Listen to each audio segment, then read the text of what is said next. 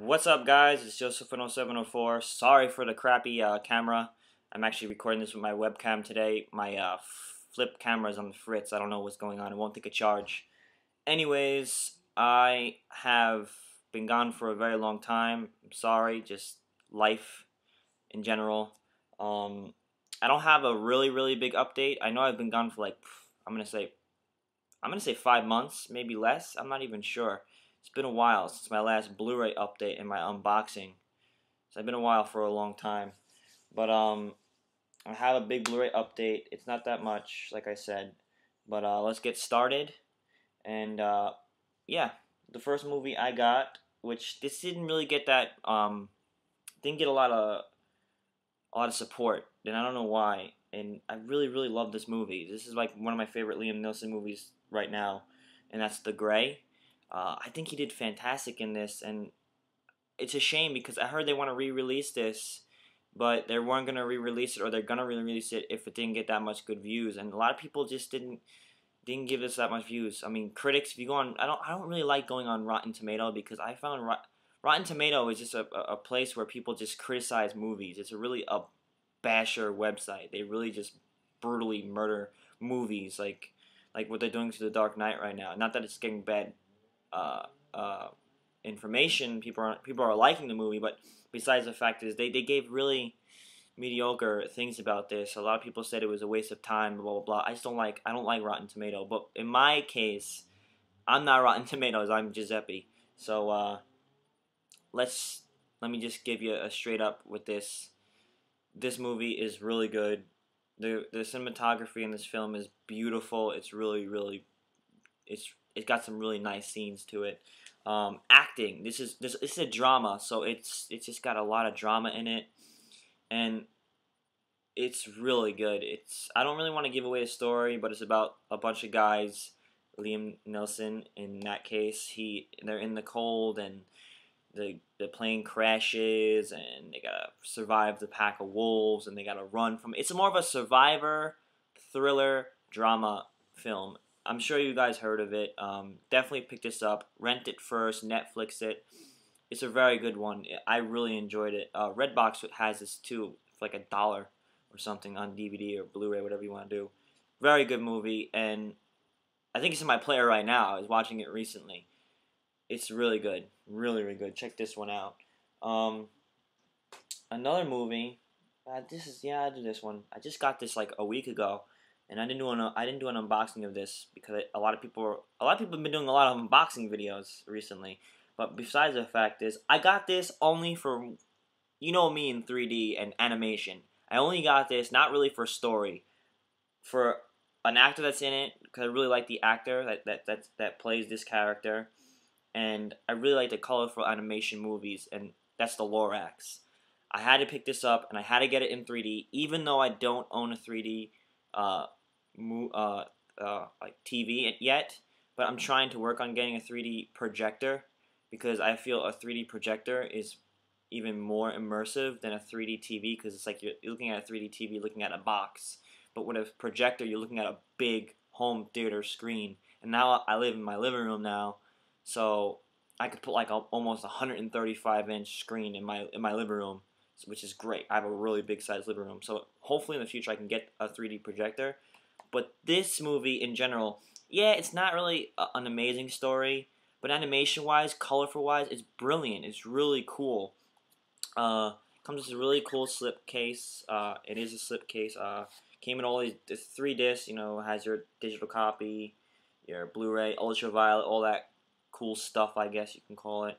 And my favorite actor, which plays a Lorax, Danny DeVito. I really love him. I actually met Danny DeVito at my job. He came and he signed autographs for his alcohol beverage called Limoncello, and I got a picture with him and everything. Not with him, but I got a picture of him signing his autograph of the Limoncello. It's pretty cool. So yeah, good movie. Story is not that great. I mean, a lot of people didn't like this movie because they really felt that this movie was pushing the fact of don't kill the trees.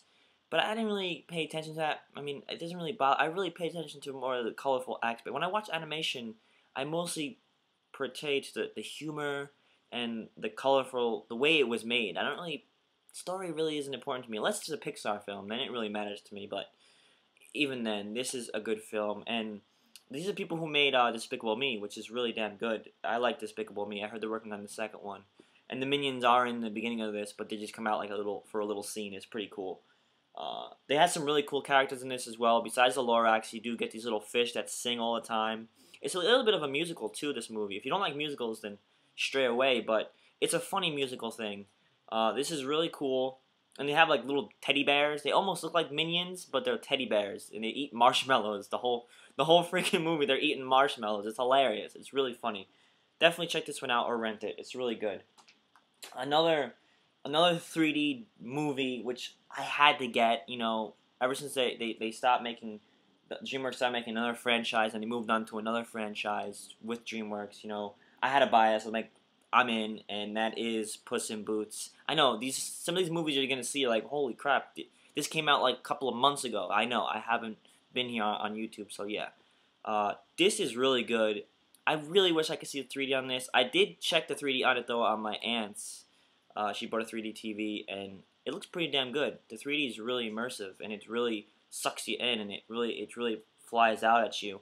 I like DreamWorks. They're not my most favorite company of all time, but they do make some good movies like How to Train Your Dragon. Puss in Boots really was entertaining, and it really did feel like its own film, not just a Shrek film. I do like the Shrek franchises as well.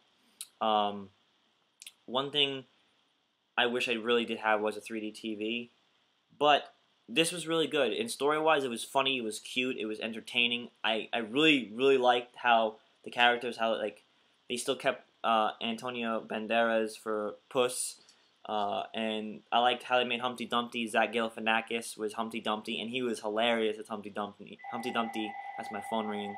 But really, it was really good. Definitely check this one out. It's a good one. Really, it's a great one. I say pick this one up, because if you have a 3D movie, a 3D TV or a 3D projector, whatever, or a 3D monitor, this is a really good one to get, because this really sucks you in. Another movie which I found this one got an Oscar, got a couple of Oscars. I don't even know if I even showed this off yet. I didn't. I did an unboxing of this. I found this one to be really good, but it was, to me, there was just so much. It was more dialogue. I'm an action kind of guy. I like stuff that blows up in your face, and I do like dramas. I do like thrillers, but when there's so much talking and you're like not intrigued by action while there's talking, it's just so hard to watch.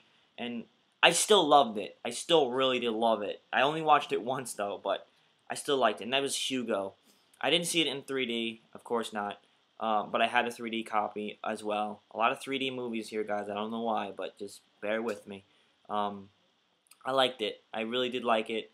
It just, what was missing there was a lot of dialogue, more dialogue than action, and a lot of people got really like mind switched because they thought this was going to be action packed with a lot of dialogue, but it wasn't. It was more dialogue than action. There was only a couple scenes that had action, but they weren't really like amazing. The train scene was cool and all that, but picture quality wise and cinema quality wise, it is really a really good film. Now, do I say this is Martin Scorsese's best?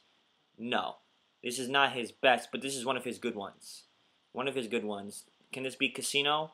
That's a different topic. You can't really compare them two. You can't really compare those movies together because that's a mafia movie. This is a more of a children's family kind of movie. Is this worth owning? Yes. Picture quality wise, I give it 5 stars. It is amazing. Really good. Audio quality wise, I believe it's 7.1. Yeah, it's 7.1 DTS. So if you have 7.1, even booming master soundtrack as well.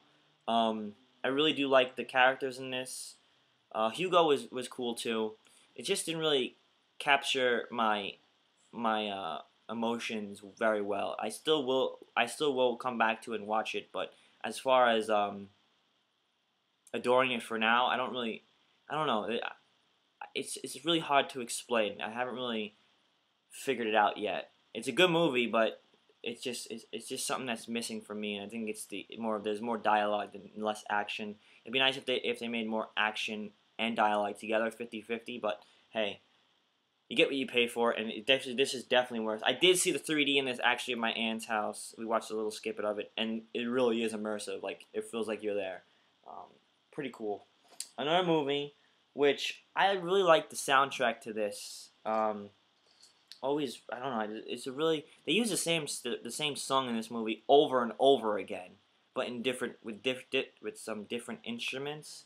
But still, I still really like this. I only watched it once. I'm not gonna lie. Been so busy with all this other crap. And that's War Horse. Now, a lot of people are saying that this isn't Steven Spielberg's best. Well, I don't think this is his best. I think this is his best. Not even his best. I think this is more of his way of showing that he could still do film in a cool way. Not in a cool way, but in more of a cinematography way. More of he still has the touch. I think that's what this movie really brought. I think that's why he brought this one out. Just that he still has the touch. And it was up for some Oscars. I don't think it won any. I don't know. I don't think it did win any of them. I'm not even sure. It was up for the Best Picture of the Year, but I don't think it won it. I don't know. It didn't. But I still liked it. I was gonna buy the other version with it, but I can't stand when Disney comes out with these cases that, we're in Blu-ray right now. It's a Blu-ray case, but then they come out with the DVD version, which comes with the DVD and the Blu-ray, but it comes in a DVD case. That kind of like pisses me off. Like, they're just really, I mean, that's for DVD owners who don't really want to get into Blu-ray right now, but come on, it's 2012. I mean, if you're not getting into Blu-ray, what's the point of even buying a movie nowadays? Because half the movies come with a DVD anyways when you buy a Blu-ray. Doesn't make sense. But in terms of this movie struck my more, I really felt more into it than I was with Hugo. This one had more action scenes, and it had action and dialogue together like Hugo should have had. But I really did like the cinematography in this. I like the camera angles. I like the actors. I like the action. I really did enjoy this film. This is definitely a worth rent. Redbox has it, I know, for like $1 or $1.29, whatever you can get for the Blu-ray. I don't know if it's on Netflix yet, but you never know. Probably is. Netflix is doing pretty good with that. Definitely check this one out. Own it if you really like Steven Spielberg. If you don't like movies like this is more.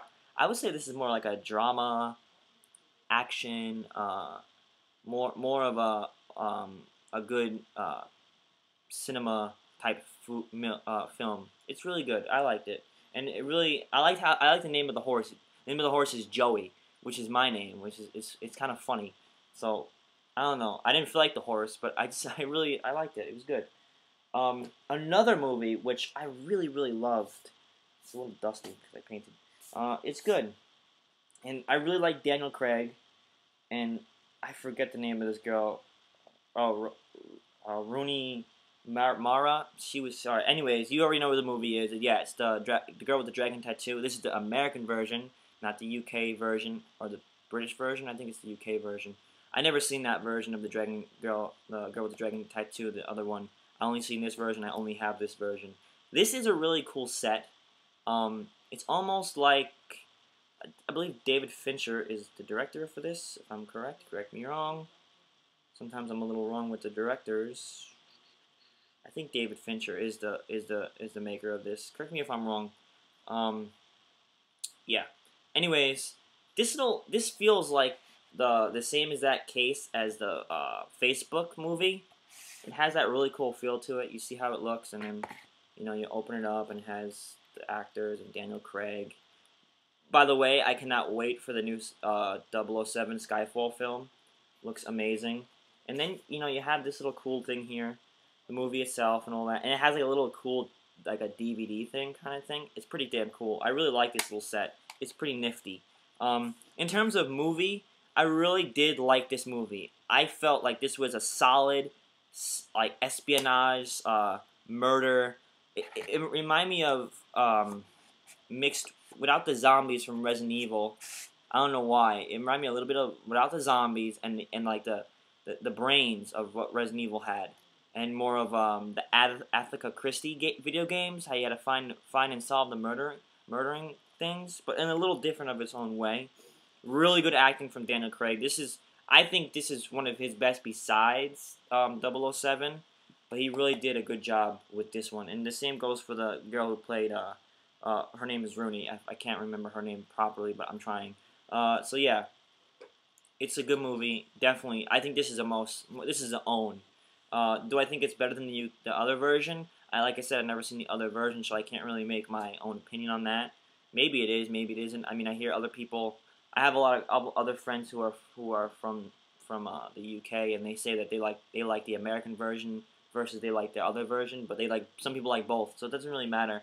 Picture quality, I don't know if I ever said that. Picture quality is really good, and that goes for audio too. I can really picture me watching this over and over again. It has a 5.1, and it's 5.1 DTS mastered audio. It had a really good soundtrack too. I really liked the soundtrack. If I'm correct, David Fincher wrote this. He did a good job, really good job, and I'm really eager to see the next one. This is a really good film. Definitely worth buying. Another movie, which got attention in the box office. I don't think it was in the box office for pretty long where I lived, if anything. I like this one more than I like the first one. I still like the first one, but I like this one the most. This one's really entertaining, and that is Sherlock Holmes: A Game of Shadows. Now, I really like this movie, but what I like most of it all is the soundtrack. I love Hans Zimmer. I know he did write this, so people are saying he didn't. I'm sure he did it because I can tell when it's Hans Zimmer. I can just tell the way his orchestra is. I know who writes the music. I can just tell. Ever since I watched The Dark Knight and other movies that like Pirates of the Caribbean, I know right away it's Hans Zimmer. I know right away. Maybe even for the Girl with the Dragon Tattoo, I think he even did some of the soundtrack. I could be wrong though. I'm not even sure.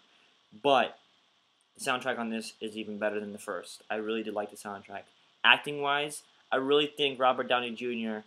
is perfect for Sherlock Holmes. Literally perfect. And Jude Law, he's just plays a really good friend in this movie, and he's really entertaining as well. This one feels more.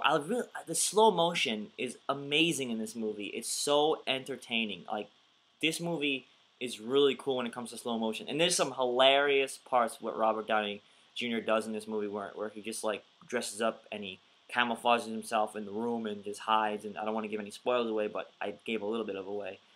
Very funny. Definitely check this out. I think video quality is a 5. It's really good. I don't know what Bluray.com gave it. I think they gave it a 5 or 4.5 for video, and audio was like a 5. The movie, I don't know what they gave. I forgot, but I still like this movie. This was a great film. And yeah, the color, the slipcase is a little, it's like bulged out, and it's like a little colorful. It's pretty damn cool. I recommend it. Definitely buy it. Now another movie which I got, and I got this movie, and the slipcase is already. I don't know, for some reason I bought this movie and the slipcase fell apart. I gotta re-glue it back. I don't know why, but I got the slipcase for it. It's Protocol Ghost Recon. What am I talking about? It's Ghost Protocol Mission Impossible. Mission Impossible. The 4th Mission Impossible. Jeez. Okay.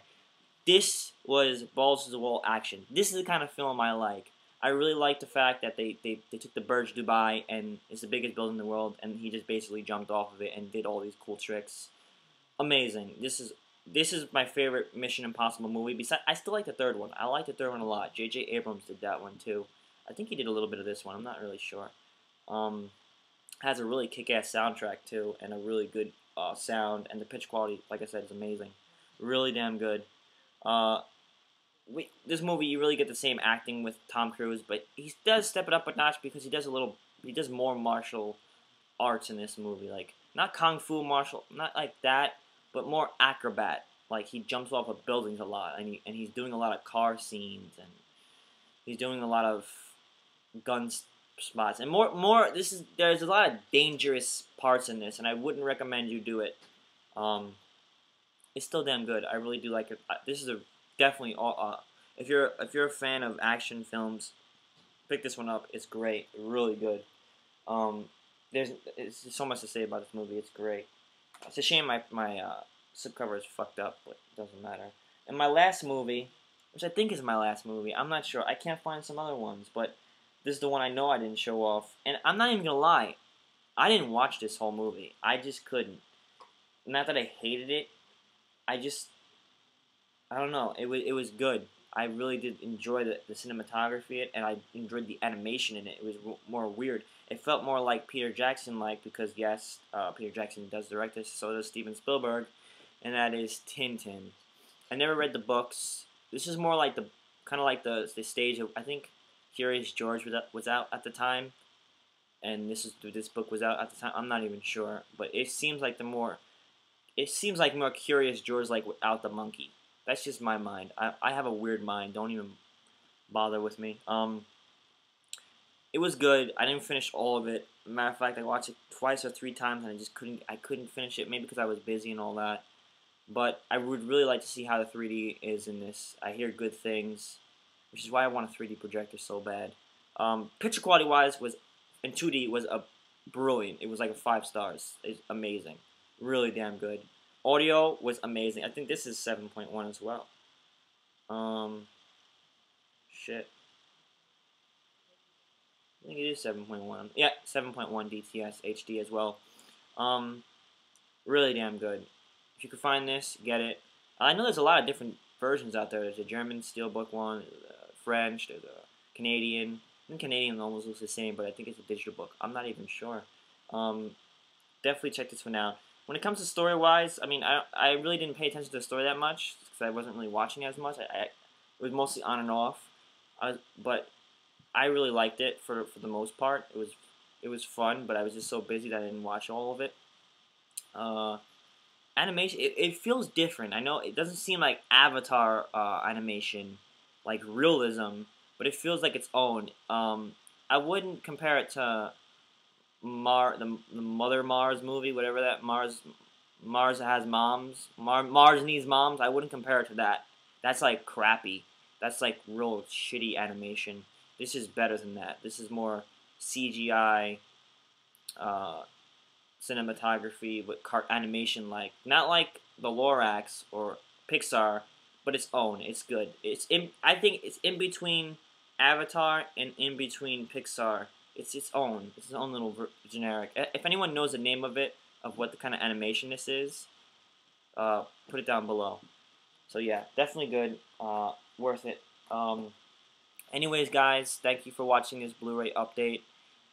Sorry it's been so long. I'm gonna stop putting intros in my video or my updates. I don't know if I'm gonna use an intro anymore or outro. I just don't wanna. It just seems to make the video too boring and everything. I don't really wanna smuggle everything in. But anyways, thank you for watching, and I will see you guys very soon. I think my next video will probably be, maybe I'll do an unboxing sometime at end of the month, hopefully. But I know Titanic's coming out, so definitely look out for that. Titanic in 3D, definitely be unboxing that one. So, anyways, guys, peace and have a good one. Bye.